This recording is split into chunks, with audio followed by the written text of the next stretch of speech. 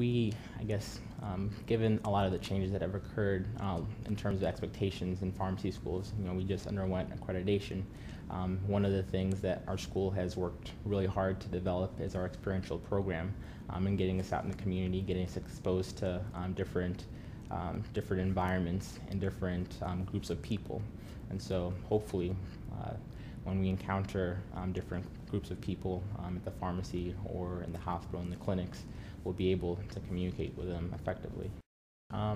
Change has a lot of different, I guess, faces in the pharmacy profession. I think the big change that the profession will undertake are pharmacist responsibilities in the future. There's a lot of push for pharmacists to develop more autonomy in the profession and to take a greater stake in offering patient health care and patient services.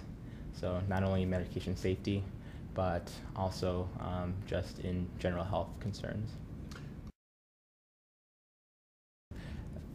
I guess in order for change to occur, you have to communicate effectively.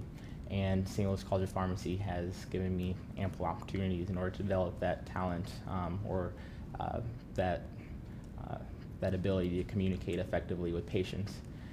Patients, I think, in the future are going to expect more from their pharmacists in terms of medication safety and also in terms of communicating or reinforcing what the doctor has told them or not told them about their medications.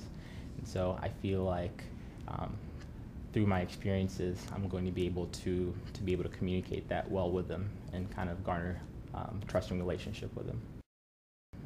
Well, when patients come to a pharmacy, a lot of them have different sicknesses, different diseases.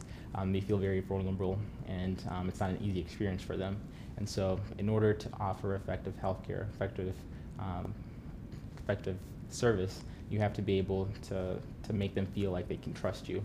You have to make them feel comfortable, and once you've done that, then they'll be more apt to listen, and you can share and impart your knowledge with them and help them get better.